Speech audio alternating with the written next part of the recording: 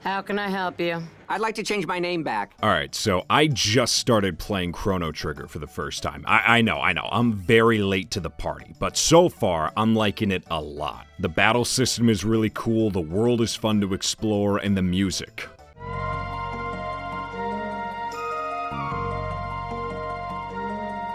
But super early in the game, you have to make a decision. This seems like no big deal, cause hundreds, if not thousands of games have you make the exact same decision. But for some reason, I don't know why, but this was the most anxiety-inducing thing I've done in a long time.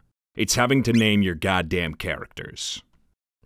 I can hear a choir of y'all clicking off this video. I know that sounds ridiculous given how minuscule naming a fictional character may seem, but for someone like me who second guesses themselves and overanalyzes the most ridiculous crap, this is a living nightmare for me. I know I seem like a super lax, chill PNG tuber with a snowy background, but no.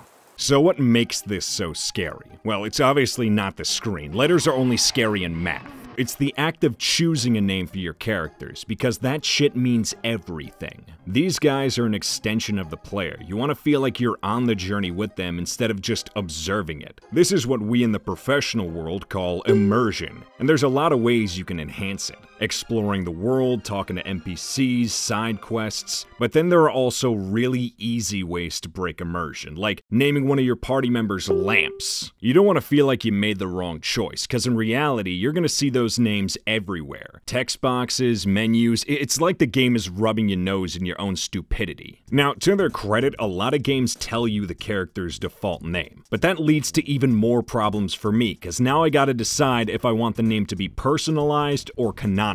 If they do have an established name, then how well known is it? Like, do at least 84% of gamers know who Link is? Link is a very well-known character. I mean, some people think he's named Zelda because of the title, but they don't count. Those were the kids who lost their DS stylus and never got it replaced. Since Link is so popular and has been around for 4 decades, it's hard for me not to see this character as Link. Even though he's had a lot of redesigns, I can't see him as a Dylan or a Pasquale. That's probably why we can't in Breath of the Wild or Tears of the Kingdom. Nintendo's like, no, screw you, this is Link whether you like it or not. But it's also probably because of the voice acting. I love when games have voice acting and they let you name your characters, but no one addresses you by name. I don't want to go over how that's, humanly impossible to record, but I'm being real, that would destroy the immersion. Imagine you're playing the next re-release of Skyrim and they're like, oh, welcome to Whitehaven, Garrett the Dragon Slayer. Then on the other side of the spectrum, characters that do have canonical names, but they're not really well known. Best example are Pokemon trainers. They all have names in every generation, but I cannot for the life of me name any of them except for Red and Dawn. Quite frankly, it would be kinda sad if I could name all of them.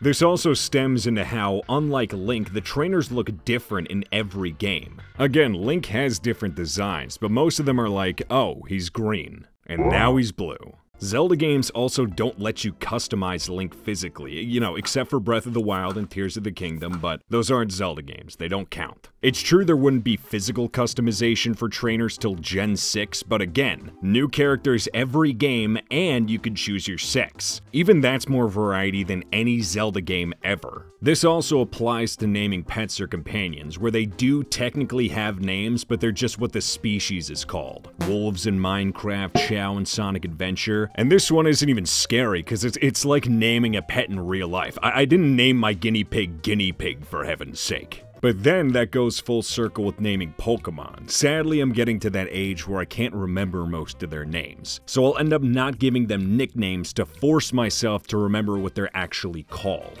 I'm not trying to be a Pokemon expert, I just don't want to look like a jackass when I forget who this is. This is kind of a non-issue since Pokemon does let you change nicknames later on, but that feels cheap and kinda shady, like you're committing identity theft. And then sometimes, it won't even be the name that scares me, but just the most minuscule shit. Capitalization is a huge one. It can be weirdly inconsistent with the games I play. Lots of older games had you name in all caps so they could stand out in dialogue. But as time went on, it's now just the initial that's capitalized. If I'm playing a game where it's like The Ladder and I made my name in all caps, it's the most distracting shit ever. Like, I don't want to make it sound like people are screaming my name. Another one is spelling. Look, you gotta be critical of every aspect of the name. My name is Colin with 2 L's. You know how many times people have spelt it with just one? But I can't stand when people add a bunch of unnecessary vowels or syllables to a name. It's not cool, it doesn't look mythical. Thankfully, with a lot of games having character creators, it helps dissociate them from their default settings.